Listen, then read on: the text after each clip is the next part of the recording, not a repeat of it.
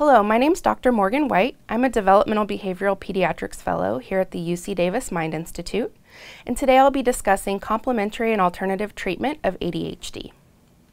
So just a quick disclaimer, please consult a physician prior to instituting any complementary and alternative therapies, and special care should be taken in those who are children, elderly, pregnant or nursing, already taking medications, or with other chronic health conditions. So when we think about complementary and alternative medicine, we think about safety and efficacy. So if a therapy is safe and effective, then it's okay to use. If it's safe, but the efficacy is not known, it's certainly okay to try. If a therapy is not safe, but it is effective, then you can proceed with caution. However, if a therapy is neither safe nor effective, then it's really not worth the risk. And remember that safety is not the only issue. Other risks include time, money, and things like that. So, approach to treatment. You want to think, what is the target symptom that you're going after? How does this treatment work? How impairing is the behavior? What are the risks and benefits of this treatment? How will improvement be determined? So first we're going to be talking about dietary supplements. Dietary supplements are not regulated by the FDA. They're required to have a facts label and ingredients listed, but the purity and quality of the ingredients is not overseen. Remember that natural does not necessarily mean safe, and that dietary supplements can have side effects just like prescription medications. Now we'll be talking a little bit about melatonin. So melatonin can help with sleep onset, and the long-acting formulation may help with sleep duration. It's also a potent antioxidant. Melatonin is safe and effective for short-term use. Side effects with melatonin are uncommon overall, and no significant side effects have been reported in children. Common side effects include drowsiness, headache, dizziness, or nausea. Melatonin tends to lose its effectiveness over time, so we recommend taking medication holidays when possible. Melatonin is typically dosed at 1 to 3 milligrams in children, 3 to 6 milligrams in adolescents, and up to 10 milligrams in adults. The sustained release formulation can be used in those who have difficulty staying asleep, but remember, the pill must be swallowed whole. Now moving on to vitamins and minerals. If a child is not deficient in a vitamin or mineral, then supplementation will likely not be of any benefit. Vitamins and minerals are preferably obtained from a nutrient-rich diet, and there may be risks associated for certain components. So to talk about multivitamins, they may help to prevent nutritional deficiencies in children who may have a restricted or limited diet. They're generally safe, but have unproven efficacy. Some risks are that many dietary supplements are fortified with several different vitamins, and if multiple supplements are being given, caution must be taken to avoid excessive intake of individual vitamins.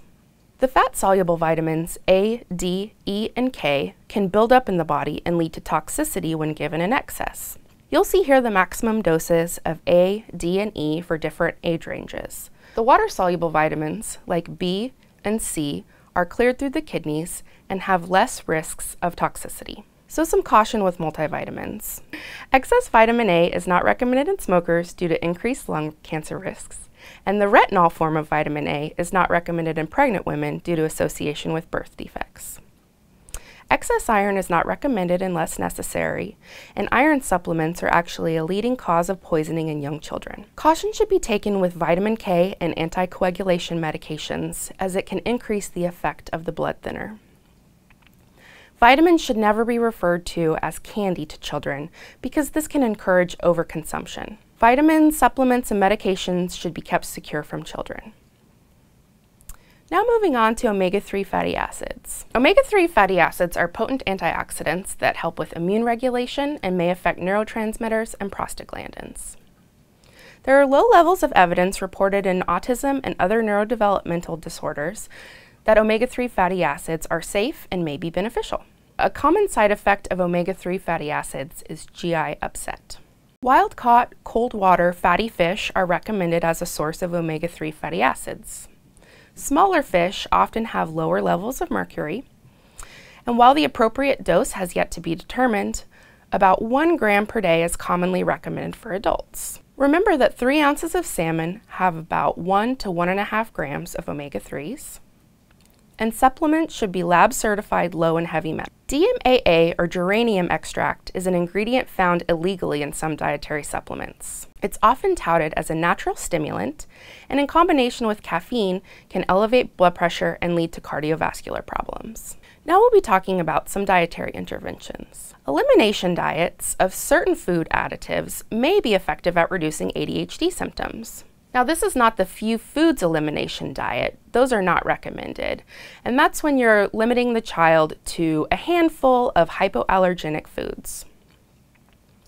Consultation and follow-up with a registered dietitian is recommended for any elimination diet. And lab studies have not shown to have any benefit before or after implementation of such diets. Removal of artificial food coloring from the diet improved parental rating of hyperactivity in one meta-analysis. Removal of artificial food coloring may actually reduce hyperactive behavior in all children. The UK requires warning labels on foods with artificial food coloring, but the FDA has recommended further research prior to recommending labels in the United States. So take-home message for diets include children with ADHD who consume a well-rounded, whole food, minimally processed diet have a more favorable outcome than those who do not. Artificial food coloring and preservatives should be avoided. Packaged food ingredient labels should have a short list of easily recognizable ingredients. And special diets should be strictly adhered to for at least 1 month with systematic symptom monitoring. Now to talk about some mind-body therapies. We know that exercise is important for everyone, but especially those with ADHD. Exercise allows children to expend energy, learn self-regulation skills, form peer relationships, and is proven to improve the core symptoms of ADHD. Yoga and massage may have benefits. Homeopathy has not proven to be effective.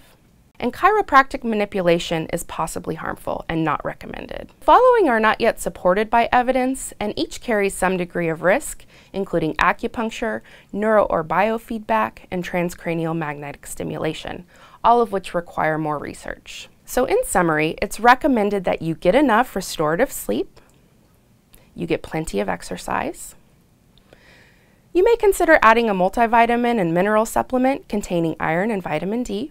We recommend that you eat well. Consider adding an omega-3 supplement. Now it's important to note that the dietary interventions and the omega-3 supplements, they have an effect size that's only a quarter of stimulant medications, which continue to be recommended as first-line therapy for the impairing symptoms of ADHD.